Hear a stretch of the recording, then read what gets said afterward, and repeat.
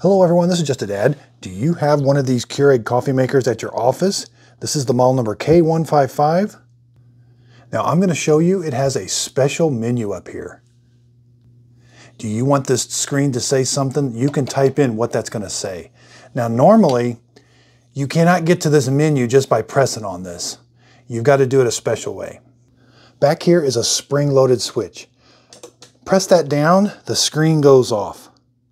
Now what you're going to do is you're going to hold that button, even though it's spring-loaded, hold it down. But first I want to touch this, put your finger on the screen, hold the button down, and the screen, it's got to be 5 seconds, and then it's going to change. We're in the special menu mode. Now I'm going to explain each one. If you hit the home button, it's just going to go back to home. You'll have to turn it off and come back. This has a clock. Now it comes disabled, so you won't see the clock on the screen, but if you hit enabled, and then you can do hour and minute, hit OK.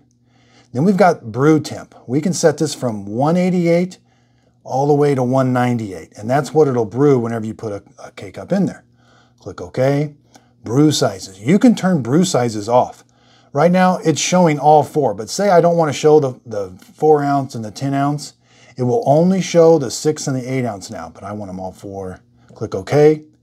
Now the auto off. It's going to turn off after 2 hours after the last brew.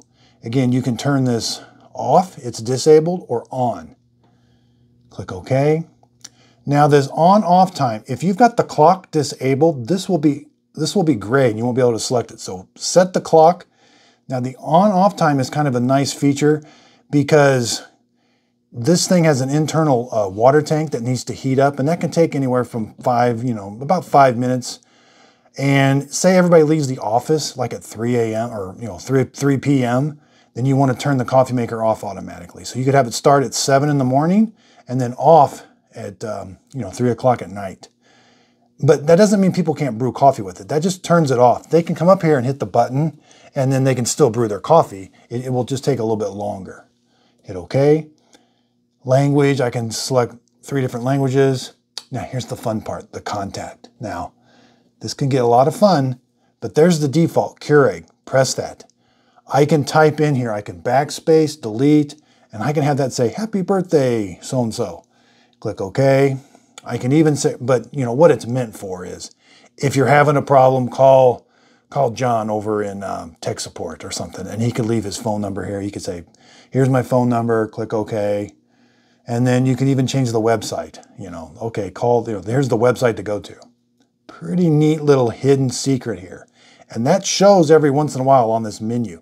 So when the coffee maker's just sitting here, it's kind of cycling through different screens. This will pop up every once in a while. Click OK. And again, when you want to go back, that's all the menus you get. Hit the home button, you're back to this. Now again, you cannot get here. You got to turn it off first. Normally, there's the time now.